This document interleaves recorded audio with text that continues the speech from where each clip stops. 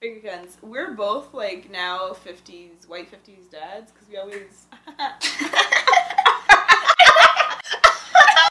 Today is the second installment of Tales from Catholic School.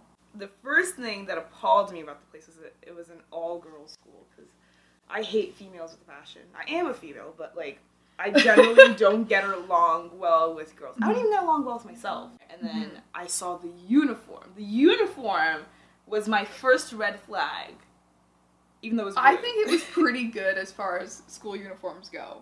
That was one thing that actually didn't bug me.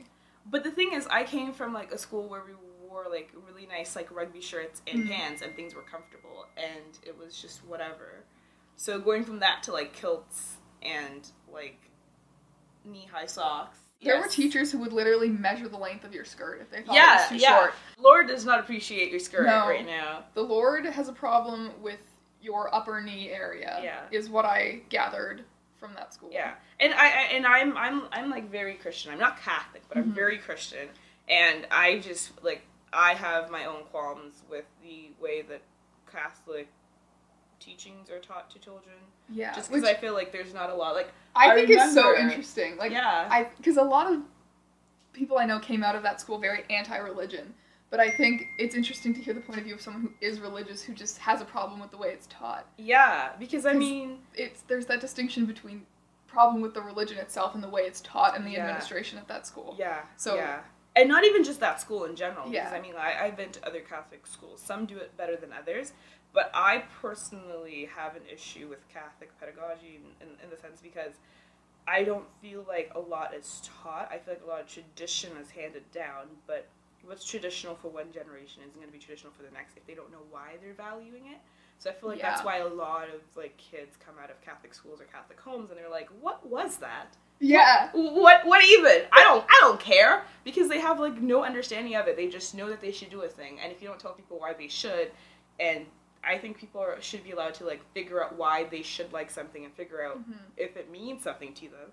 But if you don't give them the information, they're just like, this is useless to me. Yeah. I despise it. I feel like we're like the anti-Girl Defined right now. Yeah, yeah. If you've ever seen the channel Girl Defined, they're like these two annoying peppy blonde girls who are like, we love Jesus so much. I feel like we're like the anti-them, just sitting here like... Yeah, I mean, I definitely love Jesus very much, but I don't go around saying it like that. I feel like there's a certain way to be a cool Jesus person. But okay, but the most important thing is, were you there for Thank You, Jesus? I think so. Wait. Sister Maria Louise? Yes! Yeah! I didn't remember that! I didn't remember that!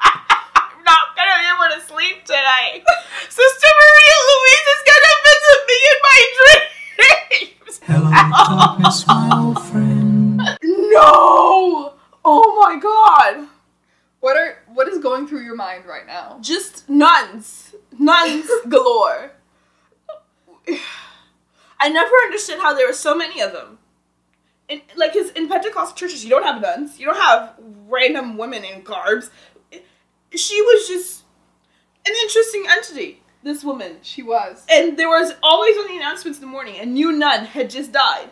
They were all just dropping like flies. Yeah, so there was, I mentioned this in my last Tales from Catholic School video, but there was a convent behind our school. Which is creepy enough. There was the field, and then like the sports field, and then you walk a little farther back, and there's like some nuns, and they had like a ton of property, and like this forest and an apple orchard. This school was so mythical, you don't even... But yeah, there was one nun that actually worked at our school. She had this ritual where... she would just get, like, the Eucharist, like, I forget, like, what's the big Eucharist called? There's, like, the little ones they give out, and there's, like, the big one that the priest eats or something. I think it's the Eucharist, and then this is the communion. Oh, okay. Might be, I forget. But she would, like, hold it up, or, like, there was, like, this metal, like, sun thing that was, like, a case for it that she would put it in sometimes, and she would just, like, hold it above her head and, like, chant, "Thank you, Jesus," and walk around the school, and we were all required to, like, follow her in this giant procession of, like, schoolgirls following this creepy nun going, "Thank you, Jesus, thank you, Jesus," and we all had to, like, repeat it, and that was, formative years. They had, like, an honor system library for like the remaining books that they did have, and we would just pilfer whatever books we liked. I was like, this looks interesting. What was so interesting about that library is that a lot of because the school was open in like the 80s and 90s, I think, and they closed it down, and it was abandoned for like quite a while, and then they like reopened it and revamped it in 2008, and then I started going there in 2009. So I was there from very much the beginning. You were only there for 1 year. She was a lifer. Yeah. She was a lifer. You were only there for 1 year, but a lot of the books in that library had been left there just the entire time.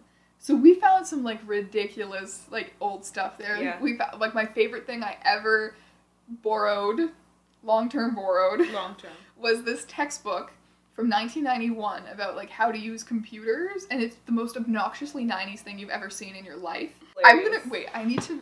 That's hilarious. Go find it. Grandpa socks. Have you ever seen socks? These great. That's beautiful. This is my prized possession. Even the art is very, very 90s. Purple and it's how like, they try to make it look hip, funky, fresh. Yeah, it's like this like cyberpunk atrocity. There was something about it that was like, about that school that was like so mythical. Like this textbook is like, and like the whole like library full of like old ass books that nobody knows where they came from. There's something very mythical about it, and that's how a lot of things at that school were. Yeah. Did we ever tell you the tale of the boiler room? You may have. Okay. So, like we were volunteering at like an alumni gathering of some of the students who had gone there in like the 80s and 90s before. They brought a lot of the alumni back for some kind of reunion, and we were volunteering as like serving food and stuff. And first of all, another story that came out of that was there was a nun who was just really old and kind of going senile, and like I was like serving cheese, and there was like a little knife that people had to use to like cut the cheese and like take a piece, and this like old ass nun just runs away with my cheese knife, and I'm like, what do I? Why did she take a cheese knife? I don't know how to tell this nun that she just took my cheese knife. I think we were in like 7th or 8th grade at this point, and these alumni came up to a group of us, and they were like, so what do you guys do in the boiler room? And we were like, there's a boiler room? And they were like, oh, yeah, sure. Like, it's okay, like, we know. Like, and we were like, no, like, what did you guys do in the the boiler room? And they were like, oh, you know, nothing. Stuff and things and stuff. They were just so, like, they wouldn't, I don't know if they were, like, trolling us. Yeah. Or, like, to this day, we have no idea what went down in the boiler room. A lot of things went all down those years ago. Room. But we made it our mission from that day on to find the boiler room. Did you ever find it? Yes. Where was it? Like, in the basement? Yes. That makes sense. There was, like, 3 main floors, and then, like, a really small basement where there was, like, 1 classroom. And beside it, there was this room called the fan... It said fan room on the door. And we just decided to, like, lurk around one day. Yeah. And I think this might have been, like, 10th or 11th grade, which is why I'm surprised you don't know this. No, I think it was 10th grade. 10th grade. It was 10th grade. That makes sense. Because I was there for 11. Yeah, just 11. because 10th grade was the first year that we occupied that little, like, teacher's lounge closet room. There was, like, this tiny little closet room that was supposed to be a teacher's lounge that we overtook. It was our little, like, troll hangout. And the teachers got, like, really concerned about students, like, doing illicit things in there. Illicit. Or, like, hiding out. Probably because it was me and redacted, whose name I will edit out. So they took the door off. And they took the door. Fan room? No, the workroom. Really? Yeah, they took the door. Like, they took it. Like, I came to go hide in there one day. Yeah. And there was no door, and I was like, what the hell? And the vice principal, like, lurks up behind me, and she's like, so I see you've noticed. And I was like, yeah, no door. Yeah, what happened to my door? Like, I'm trying to hide from you and, like, all of the other terrifying people who work here. Oh my. No, so they, like, took the door. And then when my friend and I went to explore the fan room in the basement, we found the door. Like, we were looking around with, like, my phone flashlight through all of this. Goodness. They had so much old stuff that had just been left in the school. Like Christmas from stuff? a long-ass time ago. Like, no, like, super old computers, like, old technology, and just piles and piles of... Like, it looked like you were looking through your grandmother's basement after she died. Yeah. Like, it was a weird room, and it I was would huge. not be surprised if there was a grandmother, like, ghost I would somewhere. not be afraid if there was, like, an actual human skeleton in there. Yeah, no. And it was a huge room, and we ended up finding the door, and we thought that was hilarious. But the point of the story is still the boiler room. So there was this door at the back of that room. Yeah. So there's, like, this huge, vast room that looks like your grandmother's basement, but it's gigantic and terrifying and completely dark, except for my phone flashlight. And there's this door at the back. And I don't know if it said boiler room on it or what, or if it was just a door. A door. I think it was just a door, and we were like, this door is probably locked. Like, this is a creepy door in a creepy room. It's probably locked. You should obviously go We're not going to be lucky enough to be able to get through this creepy door, but we open it. And there's this perfectly lit hallway. A hallway? Yes, there's a hallway, which is, at this point, it's getting so House of Leaves. We're, like, terrified and so into it. And there's doors lining the hallway. We were like, they're going to be locked. There's no way we're going to be this lucky. The doors are going to be locked. They weren't. Some of them were. Some of them weren't. But we got into one, and it was, like, another storage room full of, like, weird 90s shit. And we were like, this is so such an experience. Yeah. And oh my god. The final door at the end of the hallway was the boiler room, which was terrifying. There was, like, more stairs down. So we go down into, like, the pits of hell. This sounds like everything that you would not want to do, because it's a Catholic school. It was me. Redacted. We were 15, though. Is it just two of you? Yeah. That's even worse. So there's two people in a Catholic school, abandoned room. No one knows you're there. We end up, like, running through the boiler room, and we get out a door at the other end of the boiler room, which leads us up this flight of stairs. The one that was, like, near the cafeteria with the doors outside. Yeah. Yeah, so and there was, like, those creepy stairs down into the void, and nobody knew where they went. That's the exit to the boiler room. So we get out that way, we, like, sprint upstairs. We're, like, freaking out, because we just had this, like, terrifying House of Leaves experience under our school. And we, like, sprint up, and, like, and our friends are, like, hanging out by the lockers, and we just, like, fall on the ground, and are like, guys!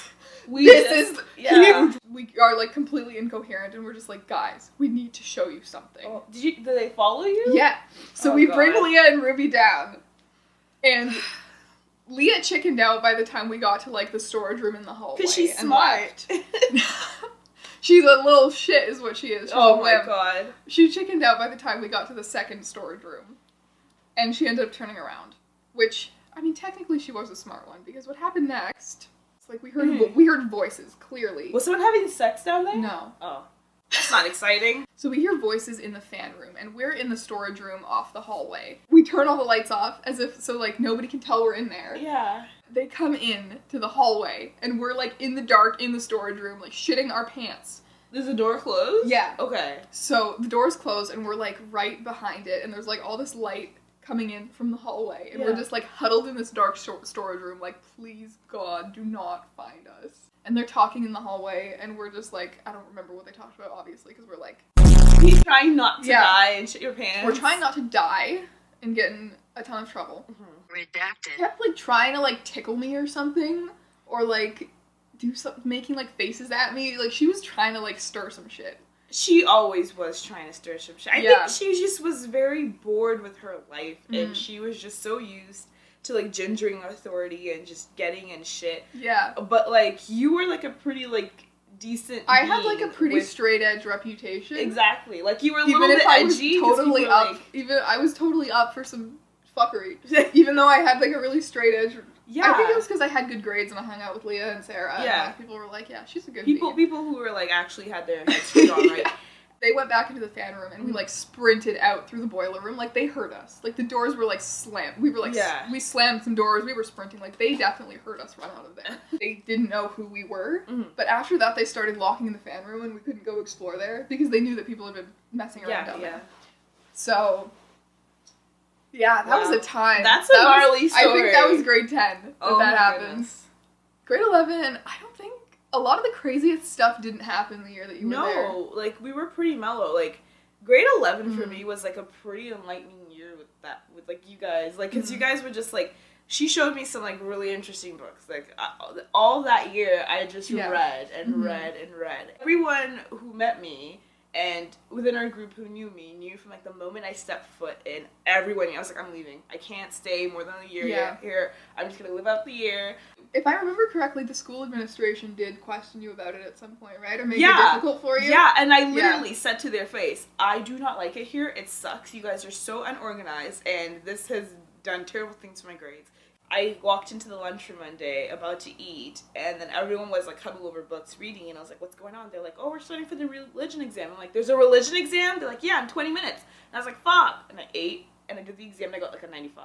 Yeah, because it's all bullshit. They teach you Yeah. the same stuff in grade 11 religion that they do in grade 6 religion. No, actually, that year we were doing world religion, and so it was actually kind of true. interesting. So I remember the book was like this super colorful book, and we learned about Taoism and like Islam But not and things. well. Not Like, well, but like the teacher this year literally gave us coloring sheets of like Yeah. Hindu gods. yeah. And I was like, I refused to do it. I was like, What is bitch, this? I haven't been given a coloring sheet since like elementary school. Yeah. Like, take this I mean, shit away. I like the fact that she was pretty like open and she was mellow, and I didn't actually have to do any She was work. batshit. What are you talking about? My clearest memory of that teacher Yeah. in world religions class was that she was like, so guys, what is the difference between Catholicism and Judaism? And people had to like raise their hands and like give examples. Yeah.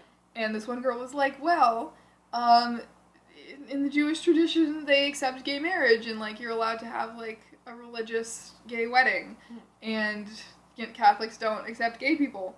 And the teacher goes, that's right, we don't.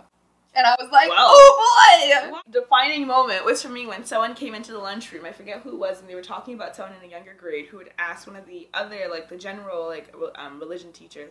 They'd been like, so how do we know God exists or something like that? And then the answer was, he just does. He exists. Yeah. And I was like, That's this is what is like wrong the with most the Catholic logical. school. I don't even know what a better answer to that question would be, because I had Yeah. that drilled into me for so long. Yeah. And I mean, like, when I was younger, like, okay, so if I were to compare, like, the education, religion-wise, that I got within Catholic school and within that school specifically versus, like, the religion that I'm from, I believe I'm Pentecostal, I would just say, like, if I ask questions, like, sometimes they would point me to scripture because sometimes they were, like, difficult questions, and they could only give me, like, their own experience of that. But sometimes they would just point me to scripture and be like, this is, like, what it is. You know what I mean? Like, I felt like there was a conversation going on. There weren't really a lot of things that were shut down except if it was, like, disrespectful. So I felt like there was definitely a much more, like, constructive kind of conversation. So if I... That year was, like, the best year for, like, the study room / lunchroom / whatever. Yeah. We called it the workroom a lot, because I think that's what it was. It was, the thing on the door said teacher workroom, so I think that's why we called it that. But that room was, like, a good formative. Good place in grade 11. It was like the only safe space. Remember there was a time that we like skipped out on like an assembly or something. We all hid underneath. We were the hiding desk, under the desks in there. and then they checked the room. They were looking for us, and then they were like, "Yes, you could not find us." This is how bad the like community exercises and like they called them Yeah. chapel periods, even Yeah. though they weren't. Sometimes they were a mass, but sometimes they were just like school community exercises or like spirit. They were so stuff. they were so incredibly mind numbing that we hid under desks for like an hour. Yeah, and then we not like go. talk to each other and like slide pieces of paper across each other. Yeah. Like that workroom was kind of like it for me for that school. Like you had this little book where like if someone said something, you'd My write quote down book. your little quote book. She'd like do these really cool drawings in them. I have that also. Yes, can we read some of the quotes? Yes. Oh, yes. Okay. Yes. So this is like a regular decomposition book. This is 2 decomposition books that I sewed Frankenstein together. The together. Franken book. That was Can you said. tell that I love to reference House of Leaves in like every aspect of my life? Because this... What are some good ones? I couldn't get into med school, so instead I became a Colombian. Time is a meaningless human construct, and we all die, whether it takes you 1 hour or 50 glorb-florbs. When did I say this? If you owe the defendant 1 batch of pierogies, I don't remember. Simultaneously at the same time. They That was- laughed so hard about that. That was apparently a PSAT. that was a phrase on the PSAT in 2014, and they just would never let that go. Okay, Yeah. so we had to go to this like retreat in Camp whatever, Wanakita. Camp whatever. Camp Wanakita.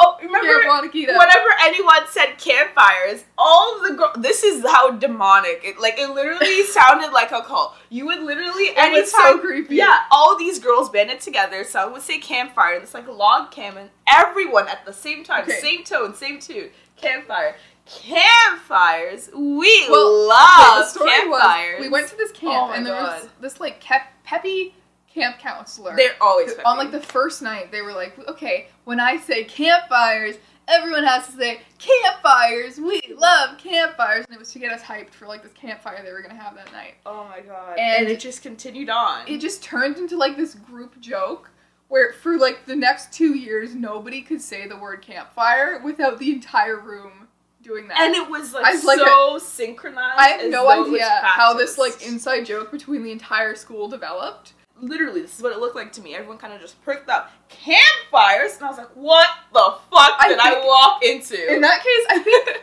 it might have started in grade 10. I think if so. People were already doing it when you got there. Yeah. Your dick will always have to play peekaboo.